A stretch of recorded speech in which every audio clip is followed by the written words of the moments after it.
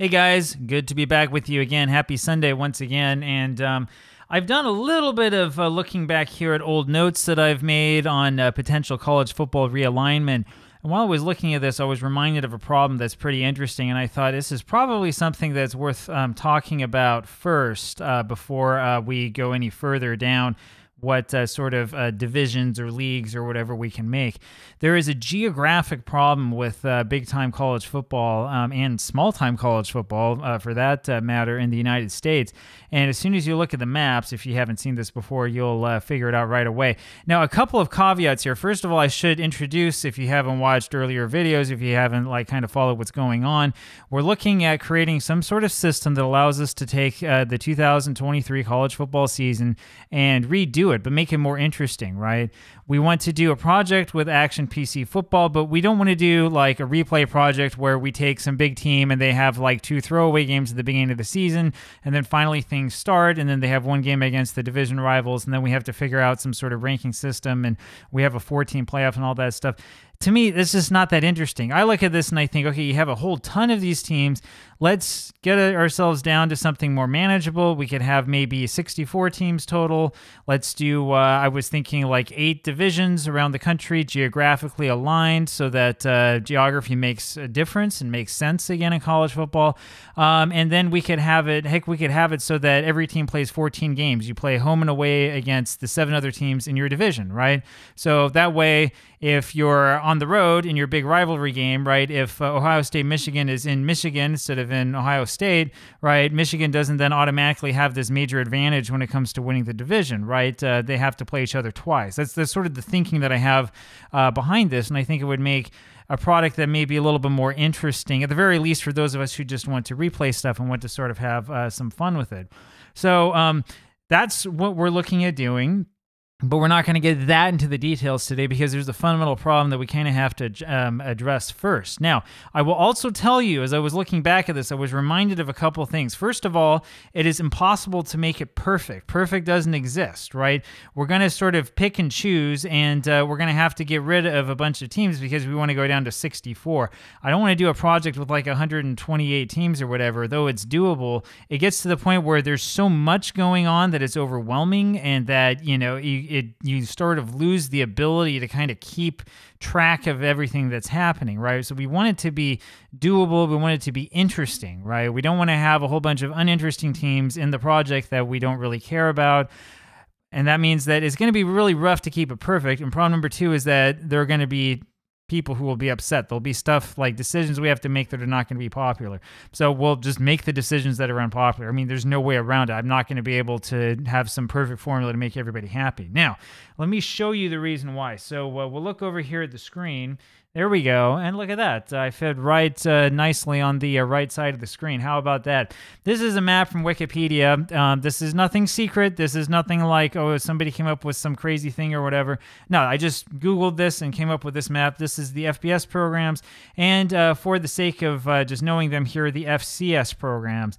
Now, I kind of wanted to have these like aligned on top of each other. I'm not going to put that much time into it and figure it out. If you just look at this, though, at a glance, you can see what the problem is, right?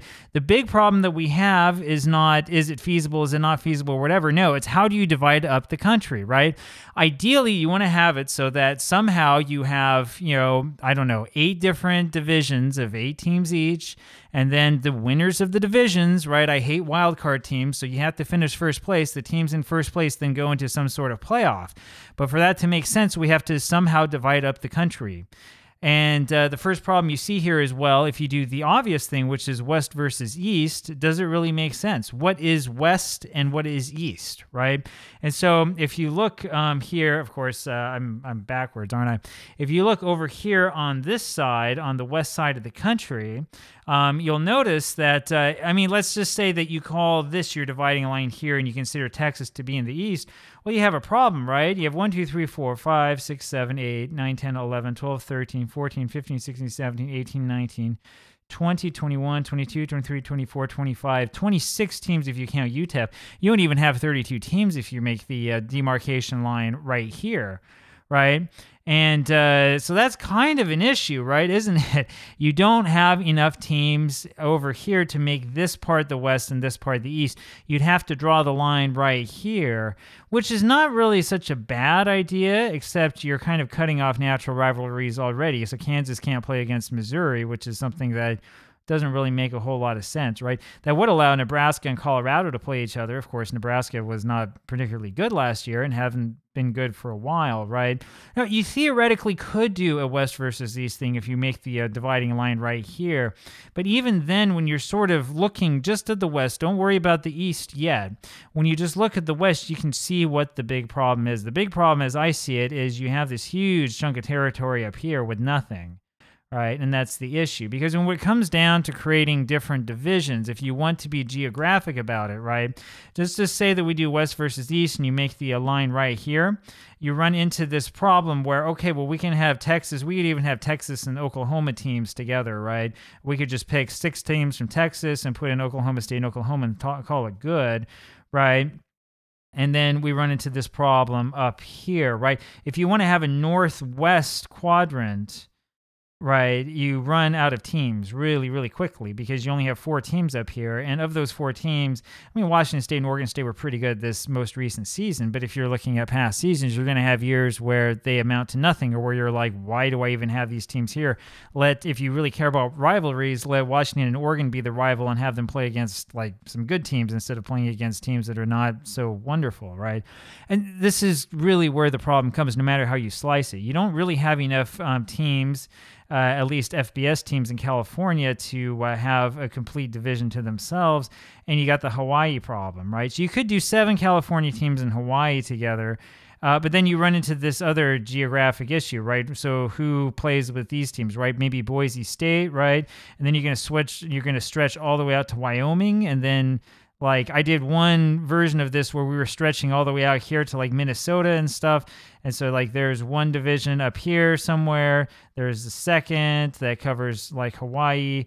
And then what? And then like you have the Utah teams and then some Nevada teams, Arizona and Arizona State, and somebody else for a third. And I mean, this is the problem that you run into. You run out of teams like right away. No matter how I look at it, you run out of teams. Now, you could, if you wanted to, and I've had people tell me you should do this, you could go into the FCS. I saw it was on Twitter the other day, somebody saying that the best FCS teams could beat good FBS teams if they were given the chance.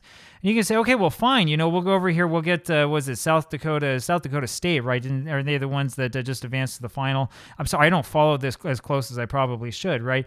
So you could take them and move them over. You could take over like Montana State or even like Eastern Washington or something and move them over into like this type of division. But that might turn into a problem when we start looking at the East and thinking about FBS teams that we will have to drop. Because we have too many teams, right? So it's an issue. If we do it West versus East, we're always going to run into an issue. Again, if we make the line of demarcation here, it makes a little bit more sense, but we might run out of certain rivalries that might be interesting to hold on to. And also, if you're like me and you're kind of trying to visualize this, you do have kind of a hard time visualizing, you know, a division where like Nebraska is like the outlier team and we're going from Seattle to Nebraska to Lincoln and back, you know, and no other division in the entire country has to do that, right? So it's a problem. It's a problematic thing. The other idea that I had, and this is the reason why I want to do this video, I want to sort of run this by you guys and just sort of see what you guys think. When I was looking at potentially doing this for 2022 was to divide the country, instead of East versus West, to divide it into North versus South. Now, when I look at what's actually happening with realignment in college football, I sort of see this happening to like a minor extent, right? You see a lot of teams that are kind of North teams that are sort of gathering around the Big Ten, although I will say that, you know, USC is definitely not North by that definition. And then you see, you know, the Southeast teams continue to sort of add on to the SEC. I thought about that a lot in terms of potential future SEC expansion, right? So when you have the Arizona schools, you have Utah now in the Big 12, And I mean, they need to change the names of these conferences, but so it is. In my idea, you probably would see at some point in time, like the Big Ten really expand.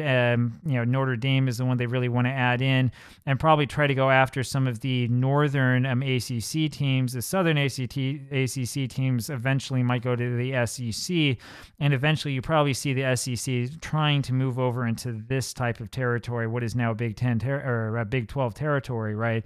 To try to pull as much as they can from that TV market in. I mean, it's possible, right, to think of the country sort of in that sense. And so something that I came up with a while ago was to sort of divide right around this line down here, maybe. Again, it's not perfect, right? Because you end up calling, whoever, Louisville had a good team this past season, right? So Louisville becomes like a north team. I mean, maybe. I live over here, right, in this area. We're not too far away from so James Madison had a good team. They become a north team, right? End up playing against like West Virginia, stuff like that. It kind of works. I kind of like that idea a little bit better. We just take all of California and arbitrarily call it South. Hawaii becomes South, right? And then instead of worrying so much about making the Utah-Arizona thing fit together, we have Utah up. So the 3 Utah teams and Boise State up here with these 4 teams. That's a much better geographic quadrant, in my opinion. You have something like a bunch of teams around here looped together, and then you do have your Texas-Oklahoma League, and then, stuff like that. You can kind of sort of finagle with it a little bit and make it so that the pieces kind of fit in a little bit better. That's kind of my idea, right? It's tricky. One of the problems that we have when we do this is that you have a lot of, big time college football teams that are around here in the Midwest. You have a whole bunch of teams in Texas. You've got more than 8 teams here, right, which creates its own problem. And then you have a lot of teams in Florida, but not quite enough to have just a Florida division, right? So you're like, okay, what do you do with that? I thought, well, stick LSU and I don't know, Tulane or something over into this Florida type division. So that's basically the problem. That's kind of where things are in my mind at the moment, which is just sort of trying to figure out how to visualize it and the best way to sort of cut up the pie. I think that there is a good argument for doing an east-west kind of divide. There also is an argument for a north-south divide. Now, either way that you do it, you're going to wind up with weird stuff. You'll wind up with teams that probably should be in the other league or in the other division or however we're going to do this. And then there's a final problem that we come up with, and then I'll shut up a little bit, which is the northeast part of the country, right? I mean, as much fun as it is to watch UMass and UConn in basketball, if I'm going to do a major college football thing, we're not going to do UMass and UConn.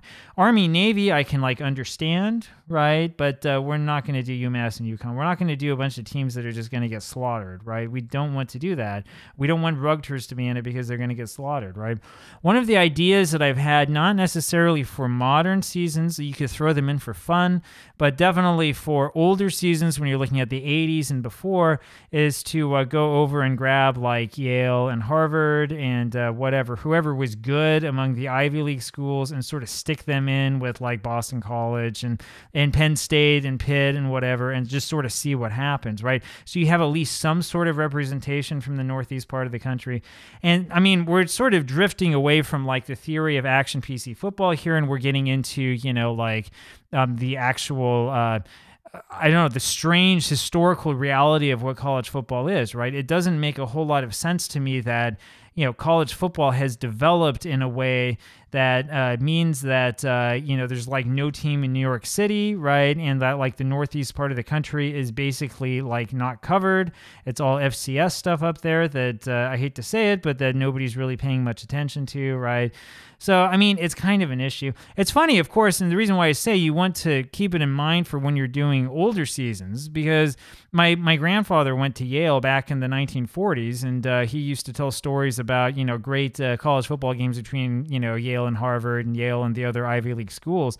And the worst part about it is that they had much larger attendance back in those days, and there was a lot more attention paid to the teams back then. These days, nobody seems to notice. No one cares. I don't know who won the Ivy League most recently. So anyway, interesting thing to think about. I kind of want to ask you guys, what do you think? Does East-West division make more sense, or does it make more sense to do sort of a North-South thing?